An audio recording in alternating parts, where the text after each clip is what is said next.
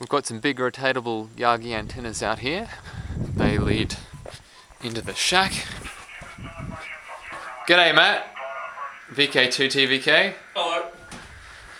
How you going, Carl? Good, thanks. Leads around to the USRP. It's got a WVX daughter board in there. And we're up converting the HF using the plus 60 MHz transverter, going through passive filter into HDSDR. We're listening to the aviation frequencies, HFDL. That's being listened to also by PC-HFDL. And you can see here that it's decoding various downlinks by these planes. And the neat thing is that if you enable the Google Earth option, it automatically plots all of the planes on the globe. If we zoom in, you can see that a number have actually been plotted already through Asia. And we are in fact all the way down here in Sydney, so it gives you some idea of the sort of propagation you can get. It's pretty impressive stuff. Lots of downlinks coming through.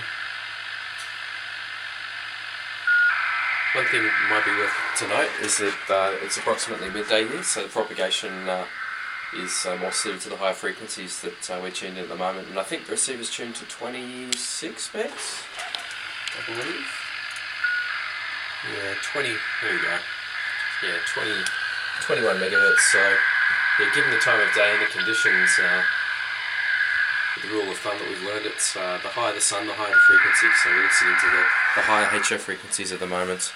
So yeah, it's working quite good.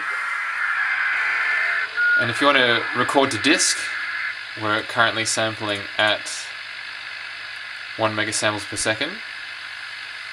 But if you wanted to bump that up, you might get a little bit of contention on the USB bus. In this situation, you might consider getting a Firewire external hard drive enclosure and hooking up via the Firewire bus so that you don't overload the single USB bus if you're using a laptop, for instance.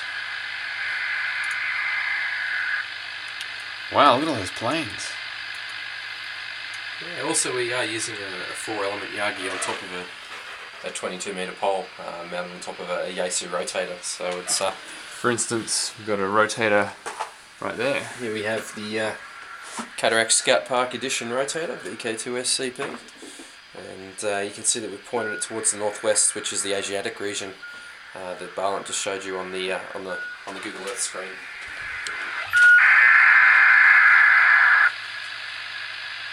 Thanks for watching.